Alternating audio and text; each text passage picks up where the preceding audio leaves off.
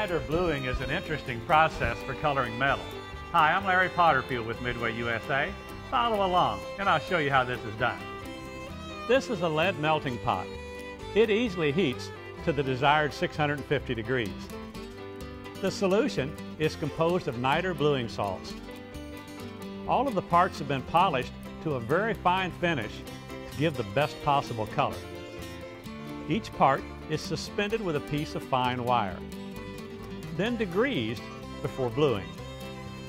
We start with a quick dip into the solution and bring it right back out to wipe off any bluing salts with some fine steel wool.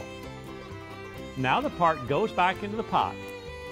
Keep a close watch on the color because it will change quickly. Remove it from the solution as soon as it reaches a nice bright blue and quench it in water to cool it down.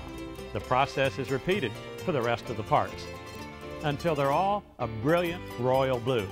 The parts get a coat of oil and are allowed to cure for 24 hours before being installed. Well, Nitre bluing is a pretty simple process and it produces some beautiful colors.